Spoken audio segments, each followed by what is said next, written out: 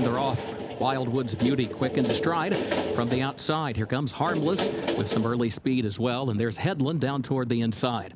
Harmless head in front. Here's Headland, though, taking the lead in neck. Amy's Challenge going to move up and press the issue now from third to second within a head of the leader. Wildwood's Beauty now is fourth out in the center of the track into Chocolate, and behind that front group in fifth down toward the inside. And Holy Alliance goes sixth. Royal Charlotte is seventh on the outside. Bye-Bye Jay and Unique Factor to complete the field. 22.01 seconds the time for the opening quarter. Amy's Challenge opens up on a two-length lead around the far turn, now by 2.5. Headland, second and a half length. Harmless third up on the outside, a length and a half. Wildwood's Beauty is fourth toward the outside into Chocolate, still back there in fifth at the quarter pole, 8 lengths off the lead. Amy's Challenge the leader as they turn into the stretch, and Amy's Challenge leads it by 5 lengths to Wildwood's Beauty, who's second toward the outside. Royal Charlotte trying to get going with Unique Factor, both on the far outside, both with a lot of work to do in the final furlong. Amy's Challenge the leader into Chocolate, comes up the rail late.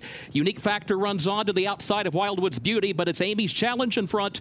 Amy's Challenge, Jose Lizcano to win it. Unique Factor looked to get up on the line to grab second by a head over Wildwood's Beauty in 1 minute 9.17.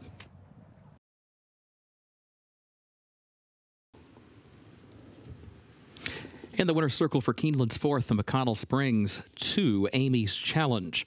All by Novogratz Racing Stables Incorporated of Joseph Novogratz, trained by Mac Robertson, Jose Lizcano the jockey. Amy's Challenge, a 5-year-old daughter of Artie Schiller out of Jump Up by Jump Start. Winner bred in Kentucky by Sierra Farm. 6 furlongs over the fast main track, 1 minute 9.17 seconds. The official winner, Amy's Challenge.